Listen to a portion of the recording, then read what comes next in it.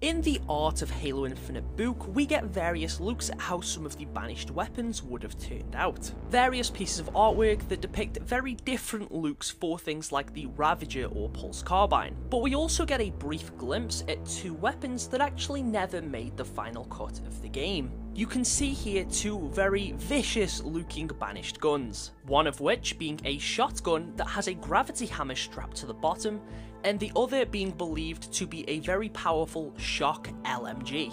Of course, we can only really see the outlines of them here, and these guns unfortunately never made their way into the game, but it does make you wonder how they would have played. Would you like to have seen these guns in Halo Infinite? Or potentially in any future Halo title?